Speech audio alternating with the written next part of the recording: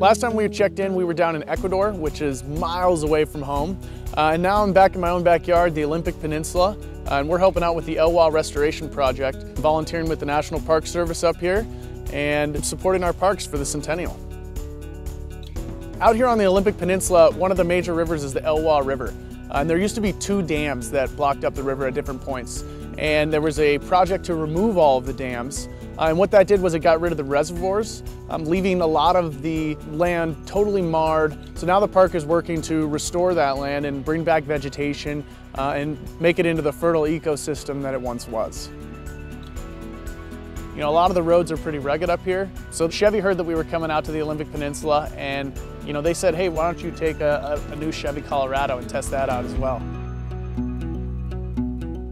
Our first day, we went out to the greenhouse and garden area and volunteered with some regular volunteers who have been doing this for years.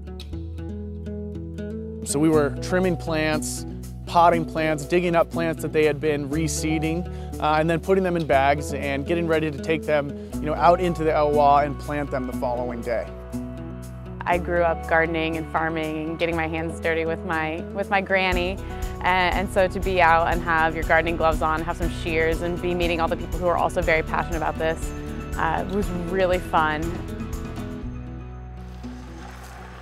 So the second day, we actually took all the plants that we prepped to the Elwha River to be planted. The old reservoir site of the Elwha is pretty incredible. It's quite a vast landscape.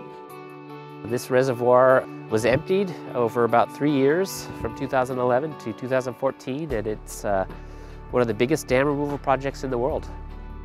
Today, Zach and Lauren are going to help us put some plants in the ground. We have these terraces out here, and there's not a whole lot of native vegetation showing up on its own.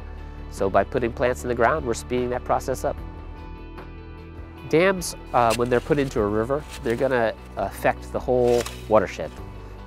The biggest impact is the fact that salmon can no longer get upstream. So dam removal was really a drive to try to restore the whole ecosystem, which is often driven by salmon, in this very unique part of the world. It was nice to settle in a little bit and feel like we're, you know, helping the landscape, you know, for generations to come. I hope to come back in 10 years and that landscape is going to look totally different. And it's going to be, you know, really incredible to know that, you know, these hands played a part in that. You know, while we were out here helping out with the restoration project, we also got to experience all of the wonders of the Olympic National Park. You know, this is a place that I've been coming, you know, since I was a kid, growing up just across the Sound in Seattle. So it's really exciting to go to some places, you know, that I've spent a lot of time. You know, just a spectacular place to spend a week.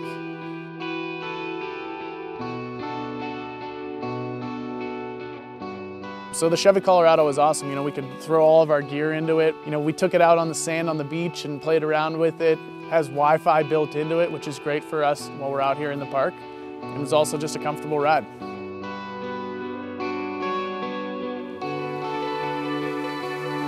This is the type of park that you can learn so much from, and that's the thing about nature is sometimes you just have to sit back and enjoy the fact that you'll never learn it all.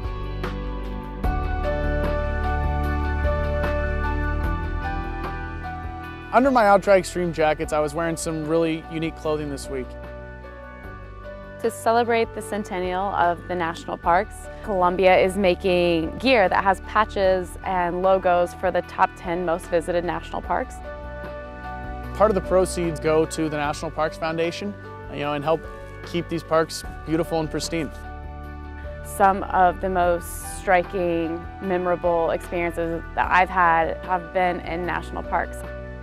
We owe it to ourselves to be immersed in something so beautiful and wild, and as it should be. I think we can get so caught up in our everyday lives, and really it all boils down to something that's much simpler, and getting out to a national park is a great reminder of that.